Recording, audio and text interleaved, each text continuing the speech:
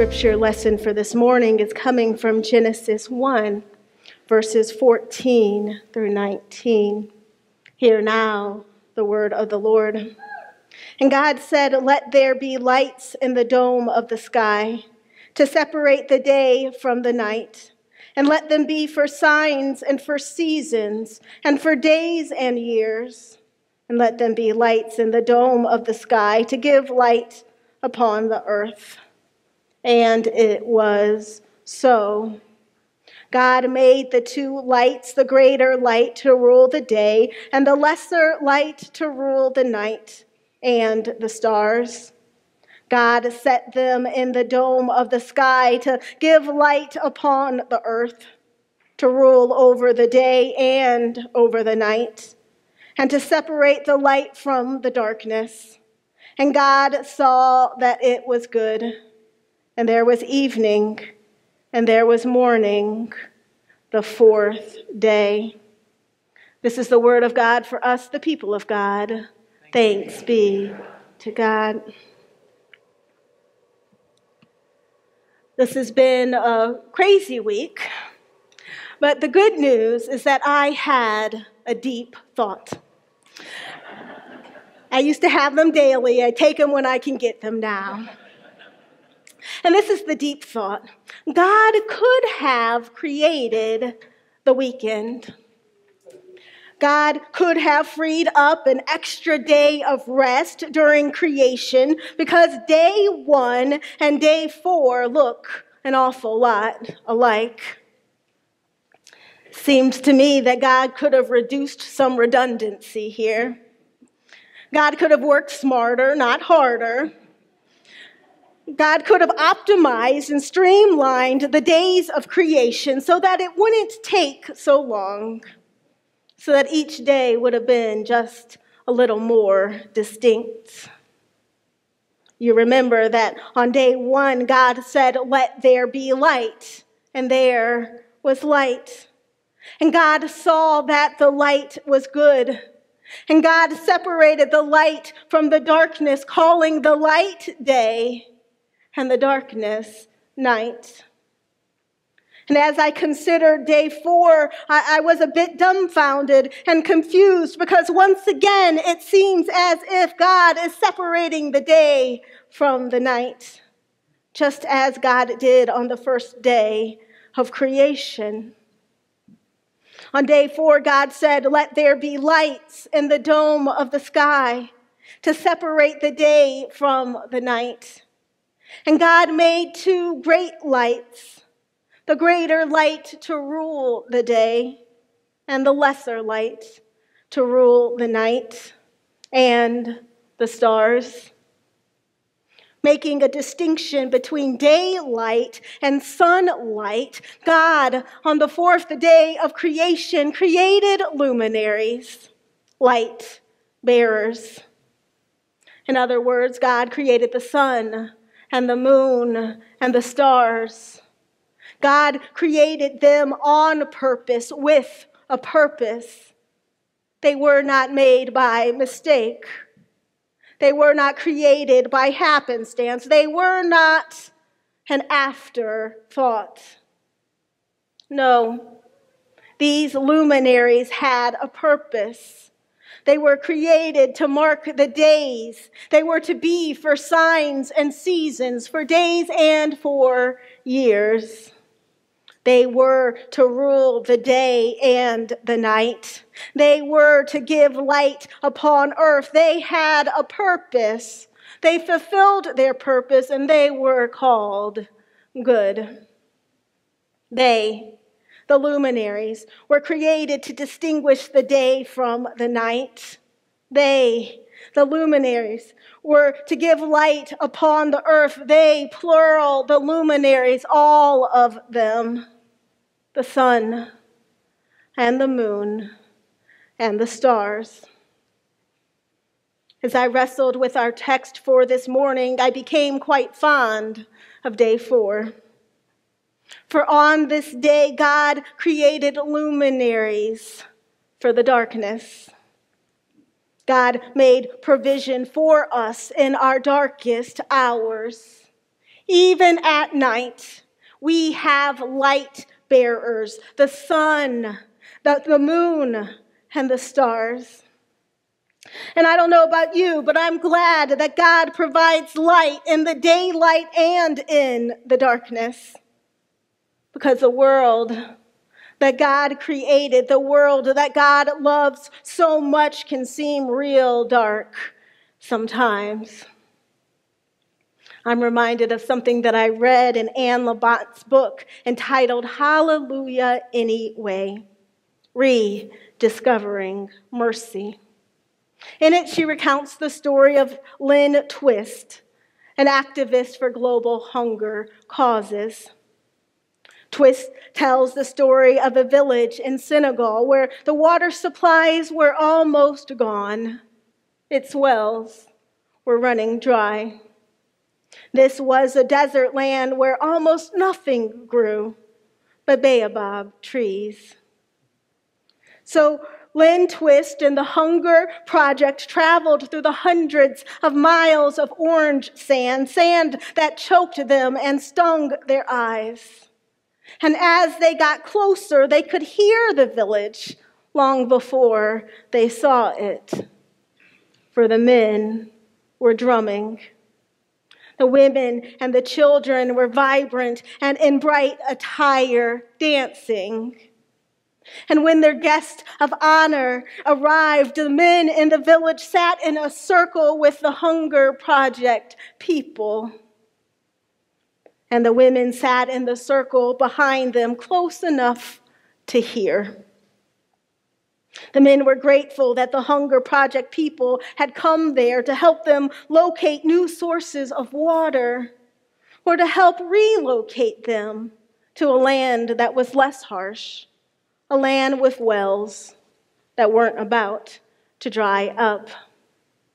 In this village, Anne Lamott wrote, when people sat together with gratitude, relief, flies, starvation, truth-telling, hope, listening, a vision, and even the grumbling, they reached a new stratum.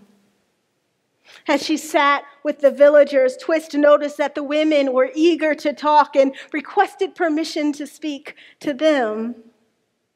She learned that the women had a vision that there was an underground lake beneath the orange sand that choked them and stung their eyes. The men, however, wouldn't let them dig for it. They wanted the women to concentrate on weaving and cooking and farming and caring for their children. The men didn't want to waste their time and their energy on mere visions.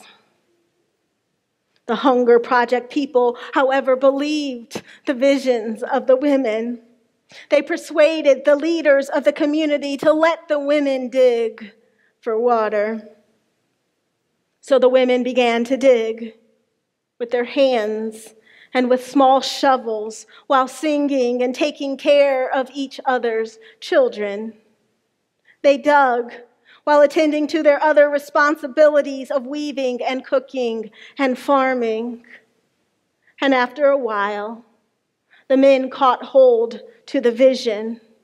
They started to help watch their children as the women continued to dig.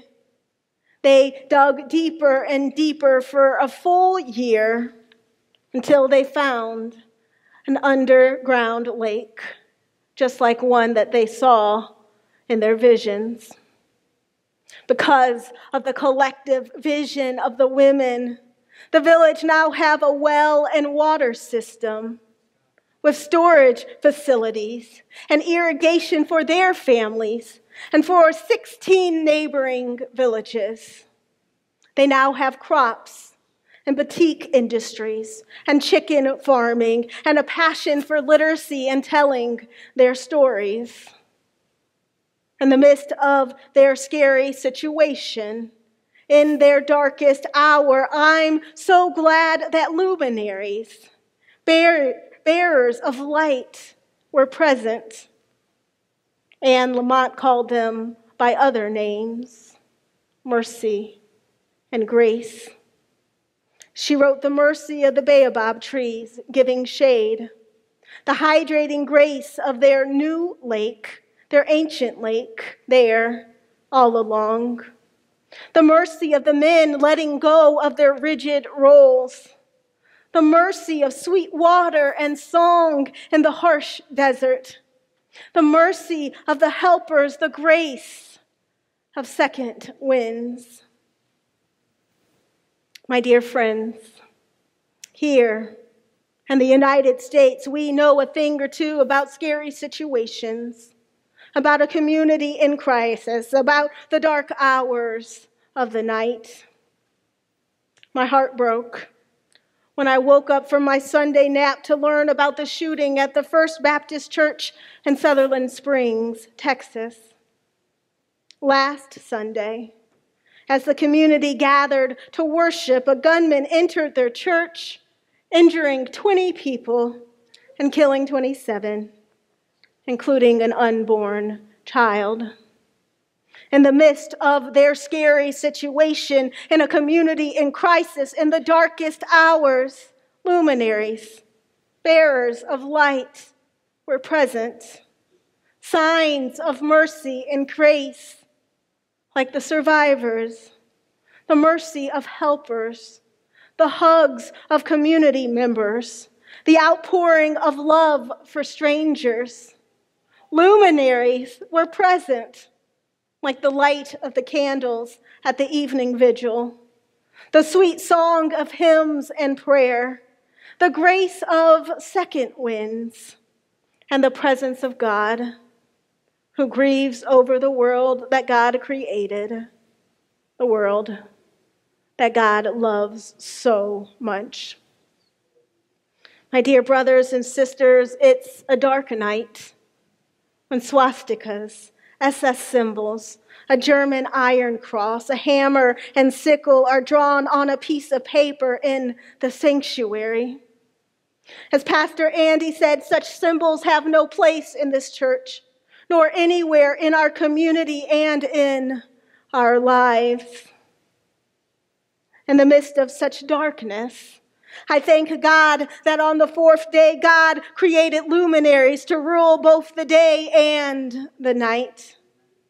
That God made provision for us in the form of light bearers, signs of mercy and grace, like the courage and the willingness to respond, the proclamation of love, the sweet song of prayer, the hydrating grace of God who is with us and for us and here all along. But let's be real. It's not always easy to see the luminaries in the dark. It's not always easy to find hope when all seems lost.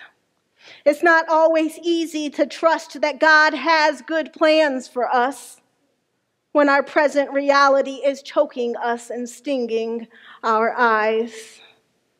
It's not always easy to say hallelujah anyway in the midst of the darkness, in the face of despair. It's not always easy to hold fast to a vision that people so freely doubt and dismiss. It's not always easy to dance to the beat of the drum when our future is uncertain and our lives are at risk. It's not always easy to sit together with gratitude and grief, truth-telling, hope, listening, a vision, and even the grumbling in order to rise and to reach a new stratum. Let's be real. It's not always easy to see the lesser light in the midst of the darkness. But when we can't seem to find a glimmer of light, God invites us to be luminaries, to shine like the moon and the stars at night, to illuminate the darkness, to dispel hate with the light of God's love. When we can't seem to find a glimmer of light in the darkness, God invites us to be the light that we need to see, to be the church, to offer grace, to rediscover mercy, to somehow say hallelujah anyway. When we can't seem to find a glimmer of light, God invites us to drum to the beat of justice and to dance to a song of truth and to hold fast to God's vision of healing and wholeness and hope. When we can't seem to find a glimmer of light in the world, God invites us to dig just a little bit deeper until we finally find some sweet relief, to watch over all of God's children while we work to create a world of light and love, a world of justice and peace. My dear friends, we are able to be luminaries because of the Word of God. For don't you know that in the beginning was the Word, and the Word was with God, and the Word was God. All things came into being through him, and without him, not one thing came into being. What has come into being in him was life, and life was the light to all people. The light shines in the darkness, and the darkness did not overcome it. Jesus, let his light shine in the dark hours of the night, when all seemed lost, when his vision was doubted and dismissed, when he struggled to accept his Father's will, when hate stung his eyes and literally choked him to death. My dear brothers and sisters, we are able to be light bearers because Jesus offered us both light and life, mercy and grace, the power to proclaim a message of love to the symbols of hate, and the courage to take the time and the energy to discover God's vision. All in the name and the authority of the original luminary who was present in the beginning and who is there all along. Hallelujah and amen. Won't you pray with me? Oh God, let your light shine for us and in us and through us, that the world that you created, the world that you love so dearly, might find healing and wholeness and hope. It's in the name of the light of the world that we pray. Amen.